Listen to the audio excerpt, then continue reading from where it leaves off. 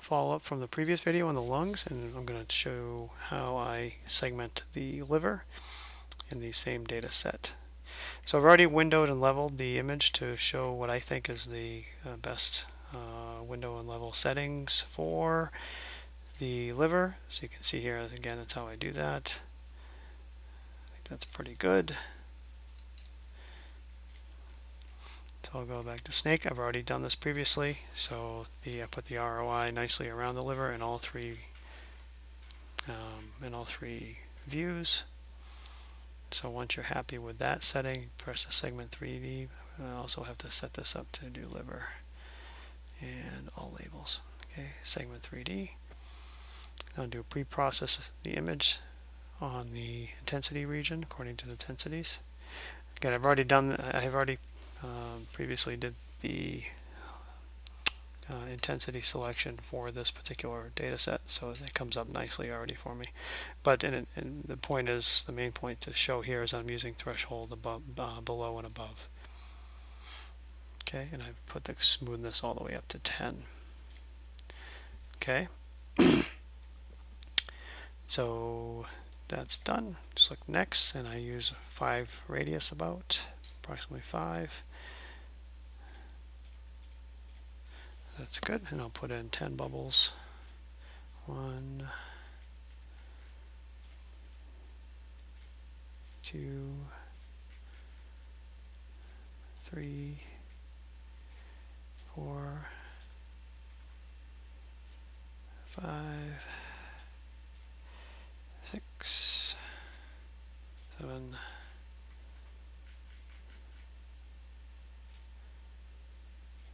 8, 9, 10. Okay. Now I'm going to click next. Before I run this, I'm going to click set parameters.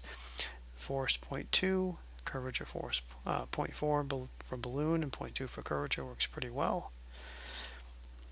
Okay, now I'm going to change the display to show the grayscale. I just prefer to look at the grayscale.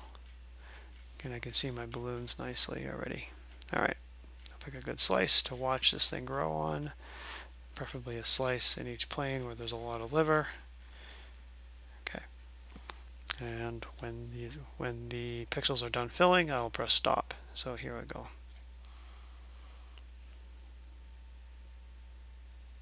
Some bleeding, but that's expected.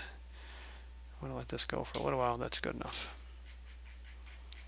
Okay, so some bleeding, but not too bad. I got into the heart a little bit there. Okay, so I'm going to press finish. Update the mesh. There it is. It's pretty nice. Yeah, that's actually really nice. Okay. Still needs some manual work, but now I'm going to save this right away. Segmentation, save. It's the same file that I had before. Okay. Now I can... What I do typically now is I will put the label opacity all the way down, and I'll write on an Excel spreadsheet. I'll look at the limits where I see the liver in each view. So in this view, coronal, I see liver coming up. So here's a liver here. Here's a liver here. Liver's the lobes extend down past the kidney here. So I want to see the extent of the slice numbers in each plane. This is just how I do it. I think it makes this a little faster.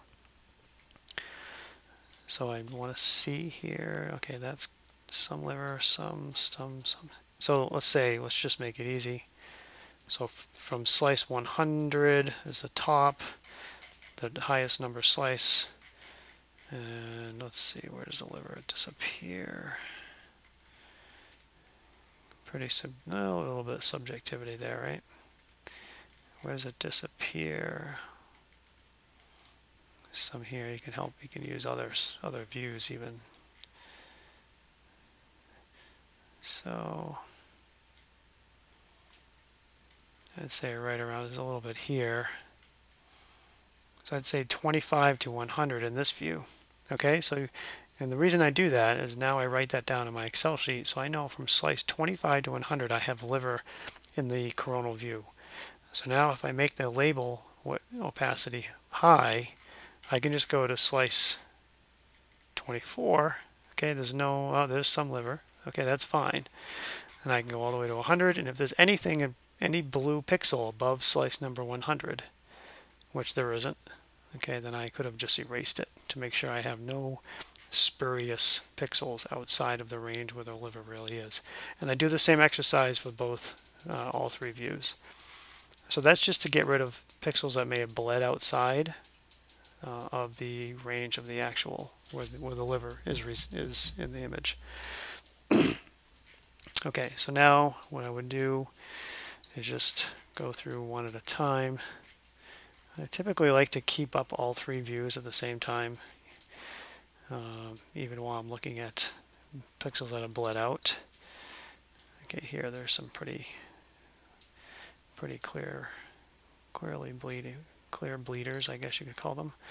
So here I'll go to the round tool, make that much smaller.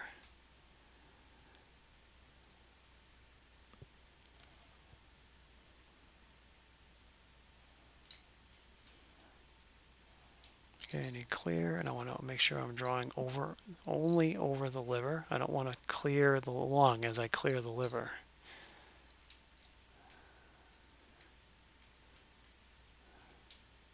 Okay, and I repeat this. I can just clear all these.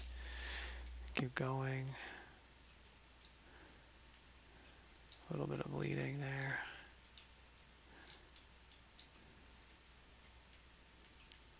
Yeah, it's bleeding into. Also, I see a mistake in the lung there, but that's bleeding into the heart actually.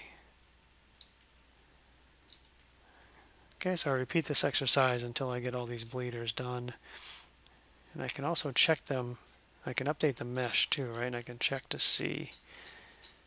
I can check for bleeding here as well. Remember, when I say bleeding, I mean pixels that have bled into what regions they're not supposed to be. So I can see one here, right? So if I zoom in nicely, here's the lung. Which lobe, I'm not sure right now, but I can tell just by looking at this that this little liver segment is likely a piece that has bled in.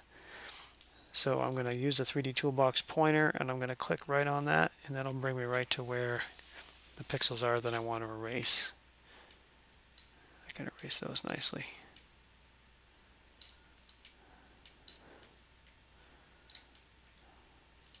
That's why it's good to have all four views up at once. Now I can update the mesh. Unfortunately, I don't know of a way to keep the view here as you update it. It always goes back to this view as far as I know. And that's how I go about this. So I want to repeat going through, getting rid of the pixels that have bled out.